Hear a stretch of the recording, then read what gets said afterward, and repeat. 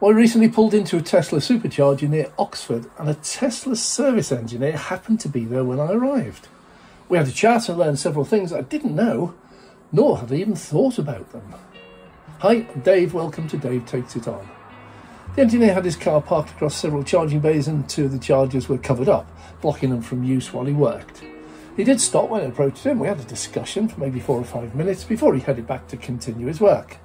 Well, the first thing I learned, Tesla monitor all Supercharger sites and individual chargers. If a car fails to take a charge, it is instantly reported back to Tesla, but no other action is taken.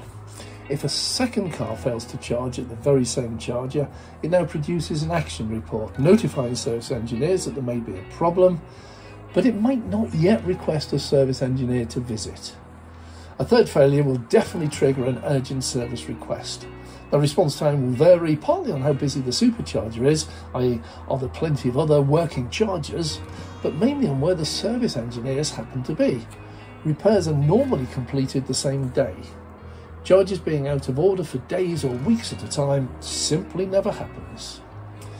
Now, the cabinet the engineer had open didn't look electrical to me, and he confirmed that. I have a Tesla Model S with the premium connectivity package, which offers 4G, satellite mapping display, Netflix, YouTube, internet, online gaming and more. New Teslas usually have 1 month free trial, after which it's $9.99 a month. It's not essential. You can use your mobile phone as a Wi-Fi hotspot and these services will be available.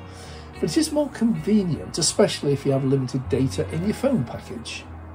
Now, when a Tesla pulls into a Supercharger, the connectivity, which out on the road must be provided by a SIM card and the mobile network, switches to the site Wi-Fi, giving a very much better, more powerful signal. The engineer was upgrading the existing 3G Wi-Fi network for that site to 4G. Constant upgrades, even if we don't ask for them or even know they're needed. Well, all Tesla cars are monitored continuously and tracked by proprietary charging software. So the Tesla, well, the software program, not only knows how many chargers are in use, but also what's the state of charge of all the cars charging. From that, it can estimate how long it'll be till the next charger is free. If a Supercharger is already completely full, it takes the data and then analyses all the cars queuing, analysing their state of charge and the charge limit set, and it estimates the length of time each car may have to queue.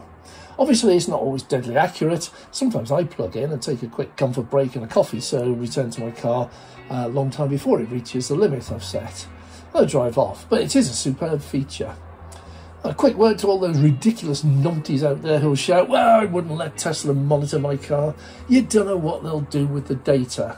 I would just remind you that you carry with you everywhere, probably even into the toilet, a mobile phone which tracks your location every second of every day.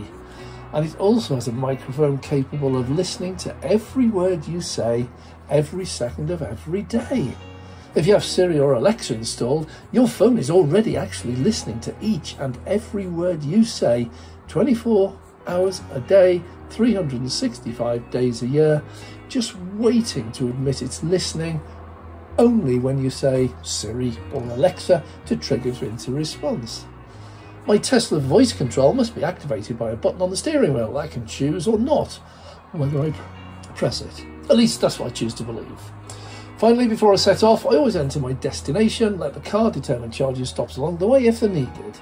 Many times I've noticed that 1 minute I'm aiming for a particular charger, only to have it change its mind and switch to a previous or later one on my route. This is sometimes done because my miles per kilowatt hour is actually better than predicted, but more often than not it's because the Supercharger I was heading for was probably already full, or would be by the time I got there. Well, my new destination is chosen for me would be less busy or even empty when I get there.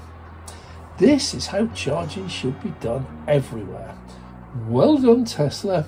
Catch up, you others.